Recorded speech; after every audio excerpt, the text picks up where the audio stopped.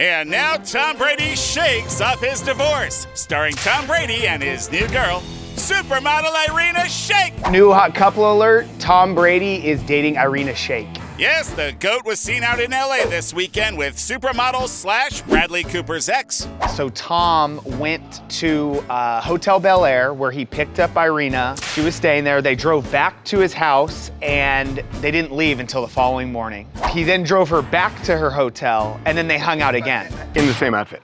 But this isn't some one-night stand. So they met in June at this billionaire's wedding in Sardinia. Which is interesting because that was the same trip where Tom was on the boat with Leo, who also dated Irina. Yes, there was reports at the time, a bunch of models there were going after Tom, including Irina.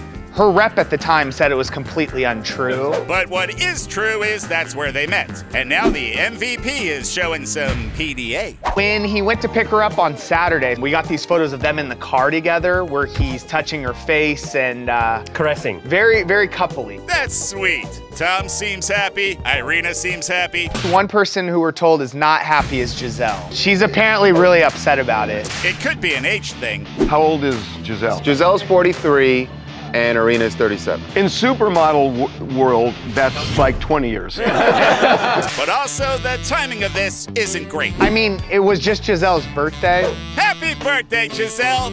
It's probably not what you asked for, but for Tom, as the refs would say, it's good.